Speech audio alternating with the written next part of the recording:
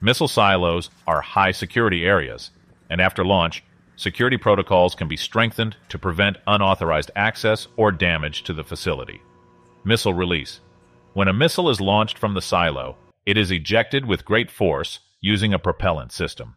The missile engine ignited, and it quickly rose into the sky. Deactivation.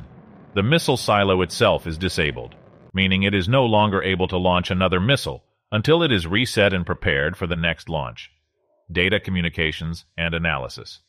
Data from launches, including flight trajectory, performance metrics, and targeting accuracy, is typically analyzed by relevant personnel. This information helps in assessing mission success and making necessary adjustments. In addition, missile silos are designed with security, safety, and operational in mind, which may result in specific post-launch procedures unique to each system.